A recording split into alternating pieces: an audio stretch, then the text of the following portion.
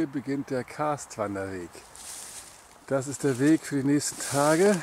Der führt am Ende bis nach Bad Grund und hat mit allen Nebenwegen ich glaube, knapp 250 Kilometer zu bieten.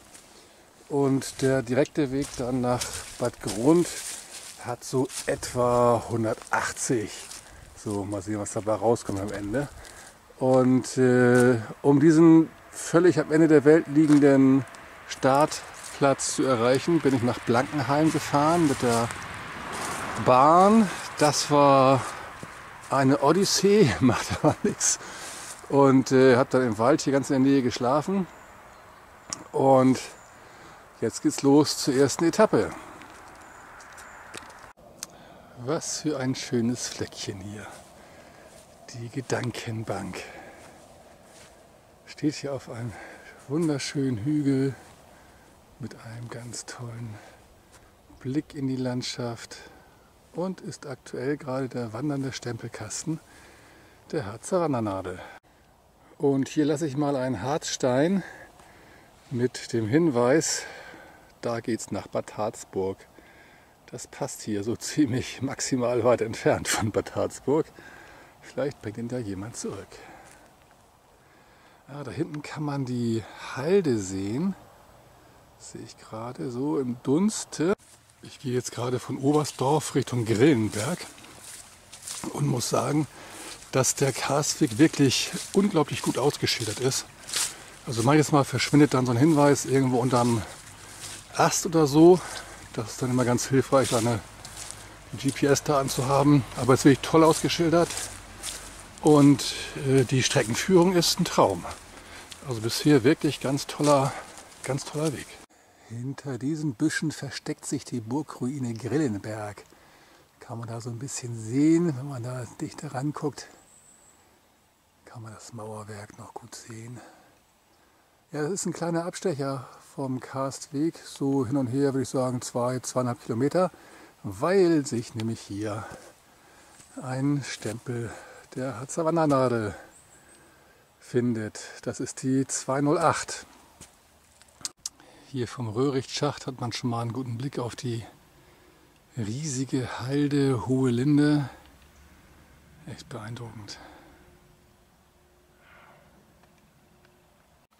Und hier ist ein wirklich beeindruckender Bergbaulehrpfad mit ganz vielen Vorführmöglichkeiten hier, ganz toll gemacht. Und, welche Überraschung, auch einen Stempelkasten gibt es hier mit der Nummer 222. Hier kann man sich die Situation des Altbergbaus im 14. und 15. Jahrhundert anschauen. Ja, schön beeindruckend. Ich werde hier übrigens einen kleinen Schlenker machen zur Moltkewarte, also kein Bismarckturm. Und da ist noch ein Stempel, der so dicht dran ist, dass ich ihn nicht liegen lassen kann. Und das hier ist das Bergbaumuseum Wettelrode. Hier gibt es einen Geisterstempel zu holen. Hier sind leider Ruhetage, und zwar Montag und Dienstag. Und deshalb kann ich hier nichts essen oder trinken. Ja, jetzt bin ich an einer hohen Linde. Hinter mir kommt gleich die Molkerate. Also unglaublich, diese Halde hier, dass die von Menschenhand aufgeschüttet worden ist. Das finde ich echt faszinierend. Eines Tages gehe ich da nochmal hoch. Die ist immer mal wieder geöffnet.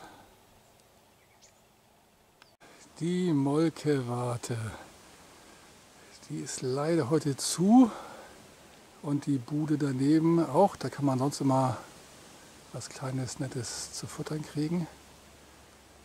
Die haben mittwochs bis sonntags auf und feiertags. Aber heute ist Montag. Aber als Belohnung gibt es dann trotzdem hier einen Stempel, nämlich die 209. Sind die Rehe vor der hohen Linde.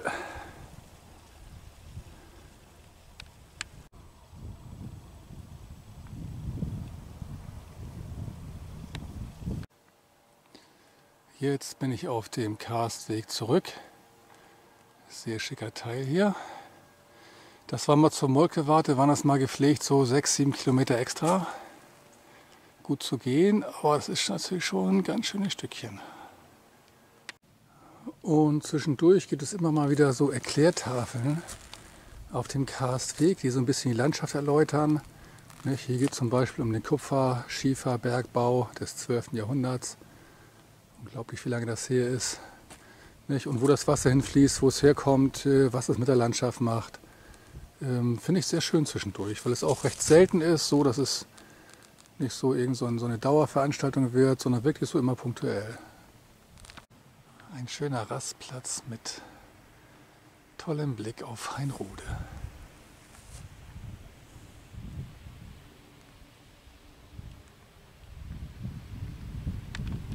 Es geht jetzt gerade von Hainrode durch den Wald bis zur schönen Aussicht Hainrode. Das ist eine Stempelstelle.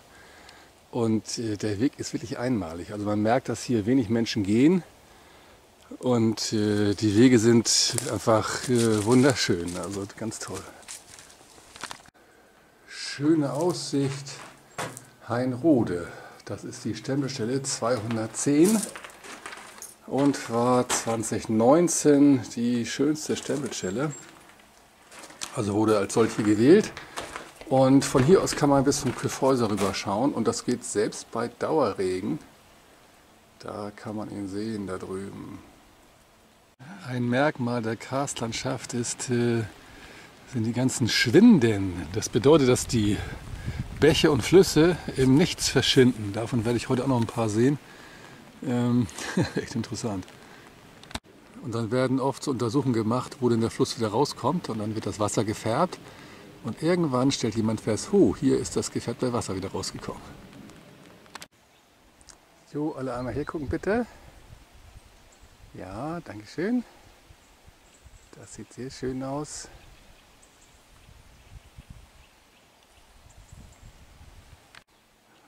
Da kommt die Queste von Questenberg in den Blick. Hier nach Questenberg rein ist so ein Schrank, in dem ganz viel Honiggeschichten drin sind, die man hier gegen Kasse des Vertrauens kaufen kann. Das mache ich jetzt auf der Wanderung natürlich nicht, ist zu schwer, aber der Honig schmeckt sehr lecker. Ich habe es schon mehrfach probiert. Questenberg ist ein total nettes Dörfchen. Und da hinten gibt es eine Gaststube, die auch sehr lecker ist. Und hier direkt neben dem Roland, hier wird in Kürze ein Gasthaus entstehen. Wir sind schon am Arbeiten und da habe ich netterweise eben Wasser bekommen. Mein Lieblings-Harzer Tier.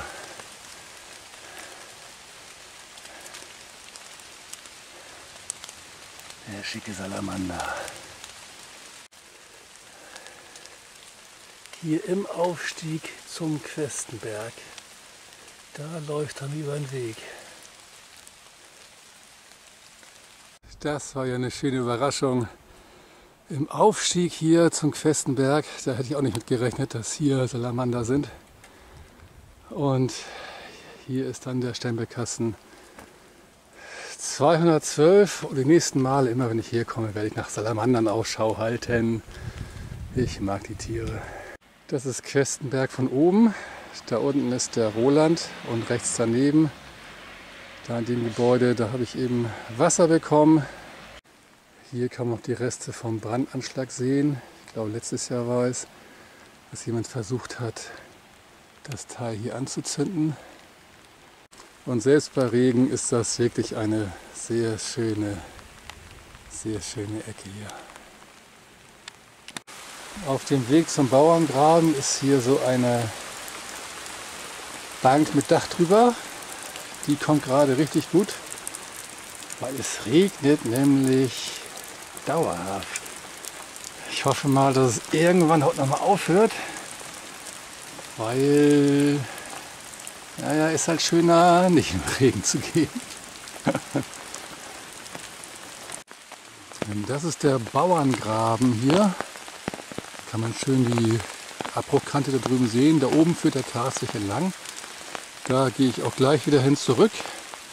Und hier ist manchmal ein See. Das habe ich letztes Mal von einem Menschen, der hier war, der hier gewohnt hat, tatsächlich berichtet bekommen.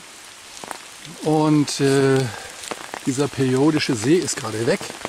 Aber die Stempelstelle 213, die ist weiter da. Ja, jetzt stehe ich direkt auf diesen Klippen, diesen weißen Klippen.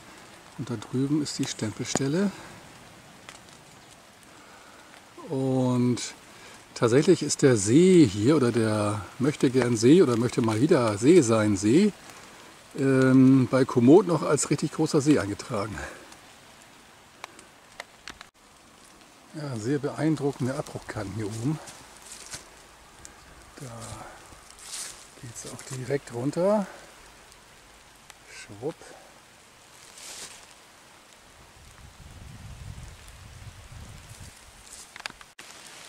Hier geht es weiter Richtung Uftrungen. Und man muss sagen, wenn man einen heilen Wald sucht und Laubbäume, die sich im Herbst noch verfärben, dann ist man hier genau richtig. Das ist wirklich ein wunderschöner Weg, auch wenn ich das sicher schon mal gesagt habe. Aber eine tolle Streckenführung und selbst der Dauerregen ist dann einigermaßen erträglich, führt mich aber heute Nacht in eine Pension. Also werde ich diesmal nicht draußen schlafen. Schöner und überraschender Blick, wenn man hier aus dem Wald rauskommt. Das ist die Talsperre Kelbra. Und das ist von hier oben ein richtig schicker Blick darauf.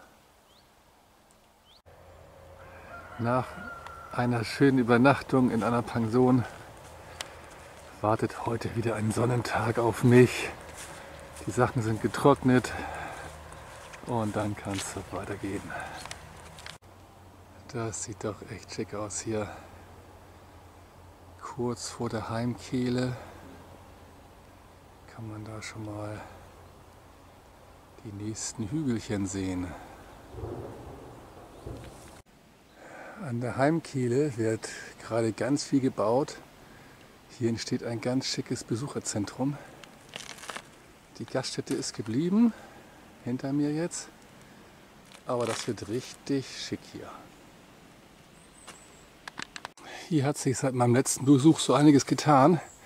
Denn das ist der Weg hier hoch zur Reseberg-Doline. Und das war immer eine totale Rutschpartie. Und da sind jetzt richtig schöne, kräftige Stufen eingebaut worden. Sehr gut. Die Stempelstelle 214 mit der Reseberg-Doline. Und damit erfülle ich ja auch ein Versprechen aus meinem letzten Buch mit 222 Stempel zum Wanderkaiser. Denn da habe ich gesagt, beim nächsten Mal werde ich diese Stempelstellen auf dem Karstweg besuchen und den ganzen Karstweg gehen, weil das waren immer schöne Stempelstellen. Die 198, die Glockensteine sind hier zu bewundern. Sehr schön. Also etwas, was den Karst-Wanderweg auch wirklich ausmacht, ist, dass er eine schöne Streckenführung fast immer über schmale Wege hat bisher. Das heißt selten mal breite Forstwege, das kommt auch mal vor zwischendurch.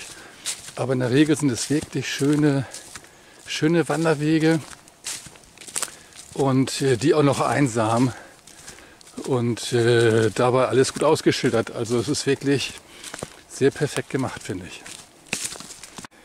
Dieser Weg führt in Richtung Burgruine Hohenstein und auch die Harzer Dampflok, die Stempelnummer 99, ist hier ungefähr nur 1 Kilometer entfernt. Die habe ich aber schon für meinen 4. Kaiser und deswegen mache ich da diesen Umweg nicht. Aber da kann man durchaus noch den einen oder anderen Stempelkasten mit einbinden in diese Runde. Da kann man die Burgruine sogar sehen von hier aus. Und das ist der gleiche Weg wie auch der Harzer Dampfloksteig. Und den bin ich auch schon gegangen und das ist ein ganz toller Weg. Kommt für mich gleich nach dem Harzer Hexenstieg. Ganz toll, abwechslungsreich, kleine Wege. Lohnt sich sehr. Riesiger Gipsabbau. Das ist Flehmüllers Eiche. War in diesem Jahr, in 2021, schon mal wandernder Stempelkasten der Harzer Wandernadel. Hier steht ein historischer Gipsbrennofen. Bau Dora ist echt eine beeindruckende Einrichtung. Hier war ich schon 2-3 Mal. Das ist der Salzer Spring. Hier entsteht der Fluss, beziehungsweise kommt hier aus der Tiefe heraus und gilt deshalb als Quelle und wird ein richtig schöner, breiter Bach. Und bis heute ist die Herkunft des Wassers der Salzer Quelle nicht wissenschaftlich nachgewiesen. Kommt hier einfach aus der Erde und fließt dann los. Na dann. Was für ein beeindruckender Ahorn. Unglaublich gewaltig, riesig, dass der so steht. Wahnsinn. Hier stand mal ein Stempelkasten, nämlich die Nummer 99. Die gibt es nicht mehr bei den Sattelköpfen, bei den hörnlichen Sattelköpfen. Aber man kann einen Geist einfangen und der sieht dann so aus, dass man ihn hier so auf dem Handy einfangen kann. Von diesem Aussichtspunkt aus kann man die Gipsköpfe ganz gut erkennen. So um Hörningen herum sind eine ganze Reihe von neuen Sitzgelegenheiten aufgebaut worden.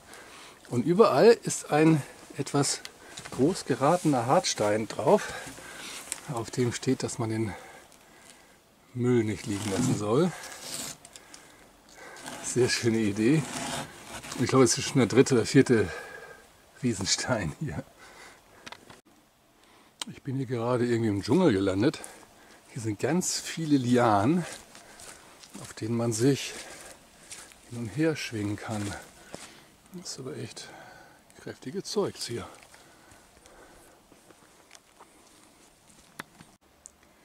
Das ist der Igelsumpf. Da kommt man kaum ran.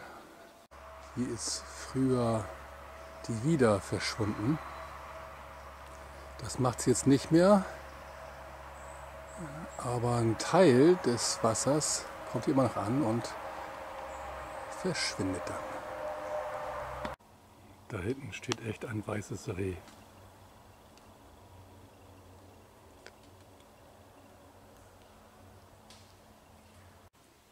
An dieser Stelle bei Gudersleben teilt sich der Karstweg so ein bisschen auf. Also Richtung Gudersleben wird der Weg jetzt sein, den ich weitergehe. Der ist dichter am Harzrand. Und hier geht jetzt die andere Route weiter, die so ein bisschen weiter südlich im Harz ist, Richtung Obersachsen-Werfen. Ein weiteres Schild ist hier sonst gar nicht, weil das ja schon ein bisschen verwirrend ist, wieso hier plötzlich alles in alle Richtungen geht. Aber zum Glück habe ich die Karte dabei, da ist das zu sehen. Und das ist also der Grund. Das heißt, in diese Richtung da drüben geht es jetzt Richtung Elrich und Richtung Walkenried weiter. Ja, das ist die Wieder. Wenn man hofft, hier Wasser ziehen zu können, dann muss das schon ganz schön gut laufen, weil die versickert so im Laufe der Zeit, taucht nach hinten wieder irgendwo auf. Aber hier ist sie auf jeden Fall weg. Ganz versickern soll sie dann bei Walkenried. Aber hier ist nichts mehr. Hier bin ich jetzt im Kammforst. So, und hier ging es heute ganz viel an Feldern entlang, was auch sehr schön war. Und dann verschwindet der Weg immer wieder mal so im Wald.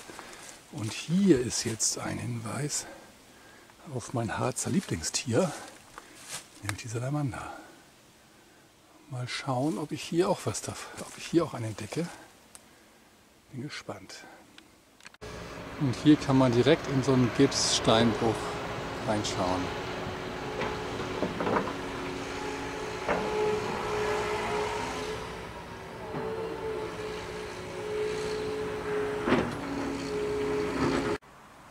Das ist interessant, das ist hier der Kaiserweg. Den bin ich schon mal von Bad Harzburg bis nach Walkenried gegangen, weil das der Hauptteil durch den Harz ist. Und der führt am Ende Richtung Teile. In Elrich gibt es nicht nur einen großen Gipsabbau, sondern hier gab es auch ein KZ-Außenlager. Und gehörte als Außenstelle zum KZ Mittelbau Dora, wo ich gestern ja war.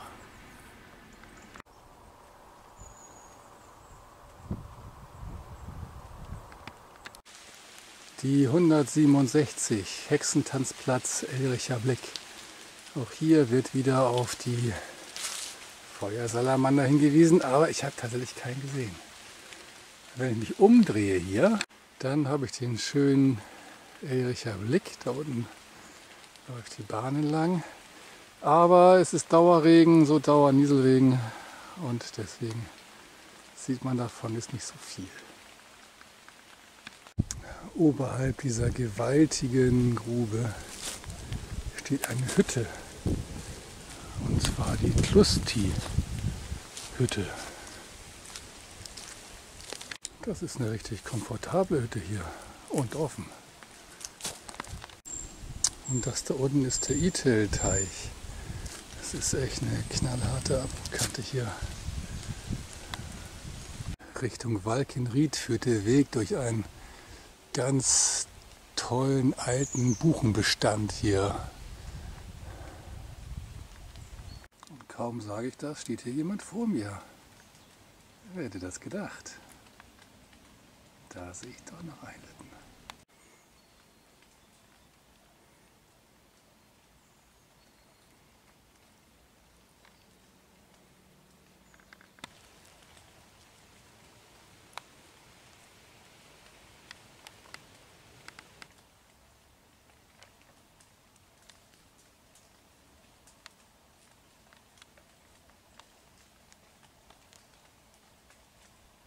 100 Meter weiter sind hier gleich 3. Der Weg ist voll davon, das gibt's doch gar nicht. So. Das ist Nummer 5. Auch sehr schön gezeichnet. Und präsentiert sich hier auch sehr nett. Da haben wir Nummer 6. Und Nummer 7 habe ich auch schon gesehen. Da ist Nummer 7. Hier ist ja was los, hier komme ich wieder her. Ist das toll. So, da versteckt sich Nummer 8. Und gar nicht weit weg sehen wir Nummer 9. Also das ist ja hier rekordverdächtig. Ich hatte mal bei Treseborg 15. Auch bei so einem fiesen Dreckwetter. Ich glaube, ich gehe jetzt nur noch bei Regen. Ist das schön. Die Gefahr hin, dass es langweilig wird, aber das ist Nummer 10.